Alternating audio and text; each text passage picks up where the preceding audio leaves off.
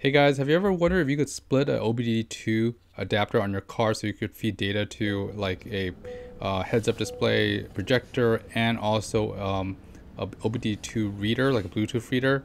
Well, apparently it doesn't really work that way. So I basically bought a splitter and only one of them syncs up and displays the actual obd-II data. Like for my case, it was a heads-up display. The other one just got power. So these splitters look really cool. They work to split power, and only one actually gets the actual data because I think the computer only syncs with one of the data sources.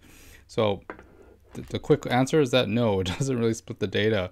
And even if you pulled one, turned one off, the data doesn't exactly sync up with the other one either. So you have to power it off and power it back on to actually sync the data. So the quick answer is that no, if you get a regular splitter like this, it won't send the data to both of them.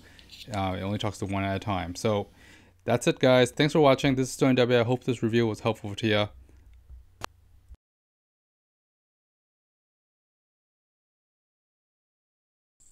Anyways, if you haven't already, please like, subscribe, hit the bell button for the SterlingW channel. I do a lot of Costco runs, price checking, as well as new product finds. Anyways, there's also a lot of long-term reviews and updates, as well as other fun current reviews and stuff, as well as DIYs and how-to videos. So check out the channel and have fun. See you next time. Bye.